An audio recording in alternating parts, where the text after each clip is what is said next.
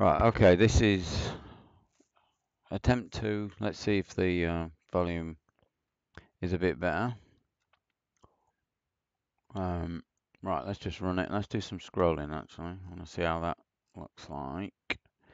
There's the scrolling. Muted the song this time. Let's just run it. See what happens.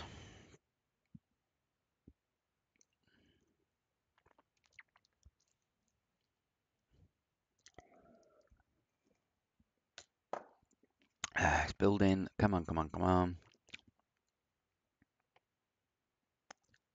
Right, there you go. Running. Let's do some more scrolling. Let's go to a bigger file. There's the game code.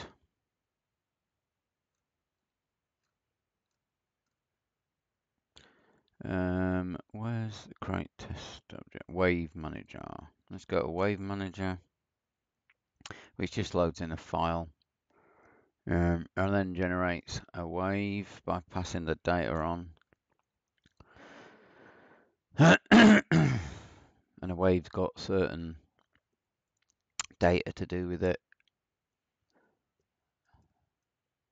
and then we work out what the object is. So if you look at the file for that, which should be in level data, there's wave data. So we have what we're going to call it on the screen. So that's just some text display. That's the actual object that we want to create an instance of, and these are the time settings. So after 10 seconds, that's going to appear. 10-second gap between each item. Number of items, sorry, 10 there, and then 0.5. Just zoom that in, you can see that better.